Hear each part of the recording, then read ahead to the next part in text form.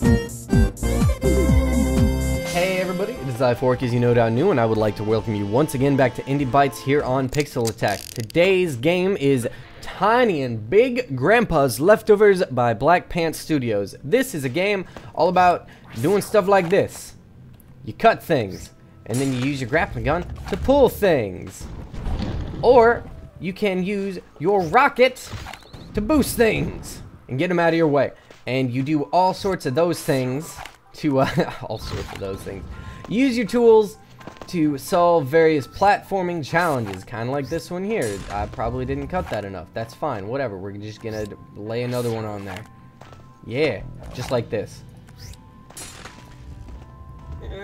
Come on, come on. You know what? That's actually probably not... No, that's not close enough, but we can just push this on over here. Oh, don't get smushed. So platforming, yeah, I'm good at platforming, guys. I swear I am. Let's see. There's a lot of improvising that goes... Wow, that's just easier. I should just do that one from now on. It's all presented in a really, really awesome way. There's a great... Honestly, there's a really cute story to it. The graphics are awesome. Like, I love this visual style. The music is also awesome. Let's go ahead and get you out of the way. And just on top of all of that, the characters are just, they're just great. Some of the puzzles are a little bit hard. Unwieldy hard. But, I mean, it's all... There's nothing wrong with the hard puzzle. I honestly think that the difficulty is fine. It's... What it comes down to is sometimes the, You die in one hit, and sometimes it feels like you just kind of get unlucky, and this is not going to go in the way... Oh, neat! Lucky me. Let's go ahead and cut that side off. And get that out of here. Oh, nope, didn't do that right. Like I said, there's a lot of improvised stuff going on in this game.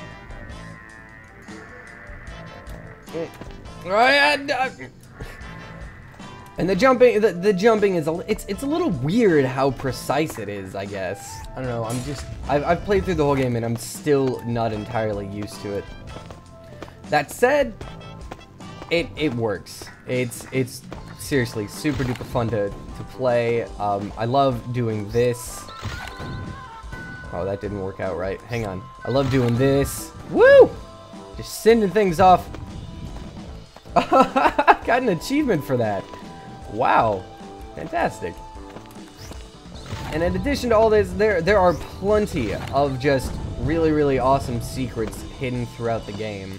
Let's see if I can show you one back there. A hidden music tape. I've already gotten them all. Not to brag. Yes, to brag. I'm bragging. I've gotten all the music tapes. Deal with it. There are hidden levels, hidden challenges. Just all sorts of goodies. And then there's this jerk. This is Big. He's the main antagonist. He stole our grandpa's pants! And we're chasing him down so we can get the pants back. The dialogue is... It's got some... I guess it seems like translation issues where just grammar's wrong in some points or things are worded really strange. But all in all, it just kind of helps add to the tone of the game. And there's that sense of scale I mentioned earlier. Over there, that floating pair of pants, that's where we're headed. Well, right now we're headed up there, but eventually you go over there. And it's ridiculous. I love games where you can sort of see the journey out ahead of you like that. Let's go ahead and knock this thing over. Bam. That didn't do quite what I was expecting, but that's okay. Just grab this, bring it... Oh, it didn't cut all the way. Just grab this and bring it on over here. Give us a little bit of a platform. Jump on this. Jump on this. And jump on that. It didn't make it. Whatever. No big deal. No big deal. Yes, it's a big deal. Oh, yes. Come on, just get over here. See, that's what I mean about the physics in this game are kind of weird. I mean, I guess it makes sense, but it's just kind of silly. It works, though. It works. And that is actually all the time that we have for today. So once again, this was Tiny and Big Grandpa's Leftovers. You can find it on Steam.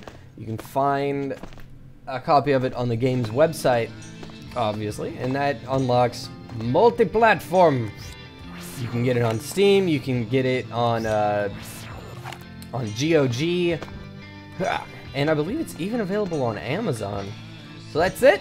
That's all I got for this episode. If you have any suggestions for games that I should feature on Indie Bytes, go ahead and just shoot me a tweet at ForkH on Twitter. You can also send me an email at nevin@pixelattack.net.